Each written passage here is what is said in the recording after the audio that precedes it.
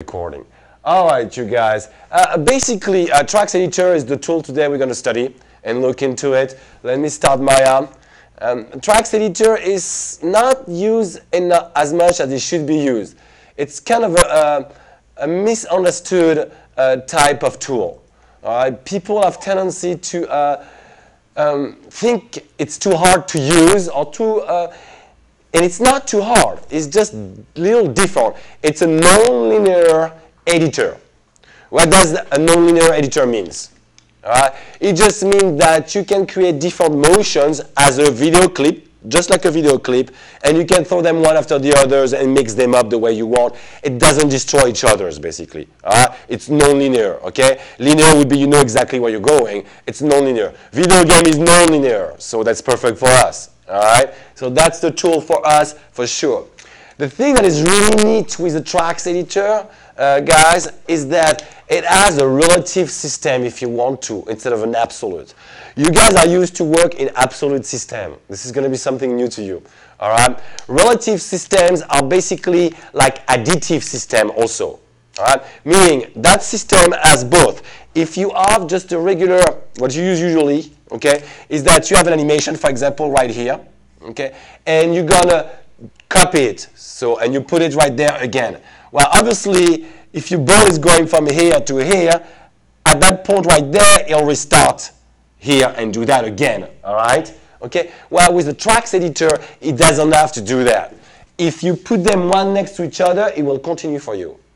It'll understand. So if your ball was going from point A to point B, and then you added another of the same one, you copy that animation and put it next to it, then your ball next will go point A to point B, but the point B has moved farthest away. All right? That's how it works relatively. Okay? Now, the other one is that if you copy them not next to each other, but on top of each other like that, it'll duplicate, it'll double the power of it. So that means if you have a ball that goes from here to here in bouncing, that's all you did, is one lot like that, you can actually, what you can do is that you can actually make it go up and down, but just like you would, like that, by actually, or the inverse, by adding or subtracting animation to each other's. All right? But what you can do is that right here, that one can be 3 of that one together. You know what I'm saying? Those 3 added will give you the big one. Then you take one out and you have a smaller one. You take another one and then you have the final one. And like that you have a ball bouncing with one key. All right? It's very powerful and, in that situation in the mode. So because it has an additive and a relative mode basically, which is for animation, big time. The only thing you have to be careful, obviously, because it's an additive or relatively to the first clip, to the clip you're copying basically, well, it's always the same. It becomes very redundant, okay? It's the same thing over and over and over. So you have to be careful sometimes not be too obvious in that. The only really good thing also is that you can trim the clip, okay? Basically change the clip without destroying the original one, basically, all right? And you can change the speed also. Without destroying anything. It's non-destructible, and that's very powerful. Okay, let's look at a simple animation and how it works in Maya. So let me make just a simple ball right here. Okay, you guys. Now, what I want to do, I'm going to key 3 channels right now. The only channels I will be using, let me put them properly where they should be belonging in the middle. All right, I'm going to make only 3 keys. I like to, you're going to have to create clips basically. All right, every time you do a motion, you create a clip out of it.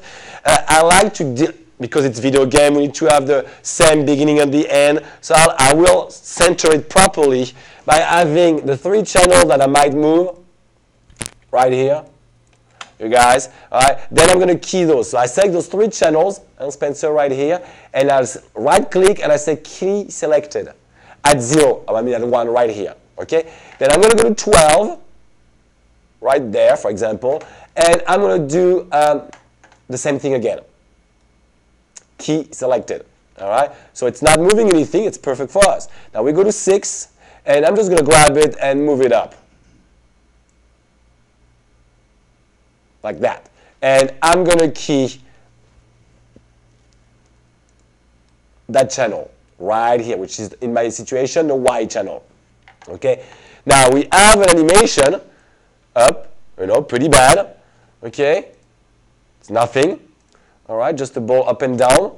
We're going to go and make sure the speed is proper. We're going to put it at other, and I'll put it at 30 frames per second for now. All right. So that's our animations for now. Now it's time to create a clip in a Trax editor. Trax editor, multiple ways to access it. A lot of people like to do one thing. The main way to access it is window, rendering, animation editor, Trax editor. Okay, but sometimes I don't do that because I got two monitors at home. But if you don't have two monitors at home, you're better off creating a special setup on the screen right here, all right, to actually separate them. All right, so to have everything in front of you so you can see what's going on and see it right there, okay? If you have two screens, then that's no big deal. You just pull it on the other screen, okay? So here we have only one screen, so let me do that trick. So I'll just go for a 2 right here, all right? And I'm going to change the bottom one of the panel by going to Panel, Perspective, back to the perspective that I had. And that one, Panel, and I'm going to choose the Trax editor. Right here. All right? Very simple. It's right there. Now, we have that selected. What we are going to do is we want to make sure that in auto load is selected, first of all. All right? So let me, yeah, good. And after that, we're going to do create animation clip. All right? In the option, right here, we have a bunch of options. God, projector is pretty bad. Yes. Yeah. You have the name, obviously. So let's call it up and down. All right. Leave keys in timeline. If you want to leave the keys in timeline, if you want to keep those keys to tweak it for the next one, as the base for your next animation, your next clip, then you would do that. I don't do that unless I really have to. It's needed for my production. All right? I'd rather erase them so the next clip is clean. It don't get messed up. All right? Then after that, you have clip put in visor only or clip put in Trax editor and visor. You want both. The visor is an older place where you can find textures, clips, and a bunch of stuff. It's very useful. Nobody uses it anymore. It is found right here in the general editor window, visor right there, okay? And it takes a while to come because it go fetch quite a bit. It does fetch all the texture samples, all the ocean samples, all right? Character clip, unused clips. I mean, there's a lot of character clips and so forth. All right, you guys, you can go get them right there. You have your project also with all the assets that you have in your project. Nobody uses this here. I never seen anybody using it here. It's very useful to browse your project from within Maya. All right? Because you get everything right of your scene right there, even the render of images and stuff like that, even the shaders. All right? So it's a very quick way to access everything too. Anyway, so I like to keep putting in there too. All right? So that's why I always like that. Now you have a time range selection options. Okay? You have selected. And if you choose selected, you need to go down in your timeline right here and shift, drag, select where you want it. All right, that's how you select it. Okay, you guys? I am careful with that for a simple reason that sometimes the selection is tricky with Maya. Okay, so you might mess up a little bit, but I do it. I like it like that too. Then you have the time slider. That would be the old time slider in our situation. That wouldn't be 1 to 48, but 1 to 24. The inside slider, Spencer, represents the segments you're working on. So, you see the outside numbers, the 1 and the 48? Yeah. Okay, those represent the range of your full animation. All right? The inside number, 1 to 24, represent what you see in your viewport at the moment. It's the segment you want to be working on. That's part of it. All right?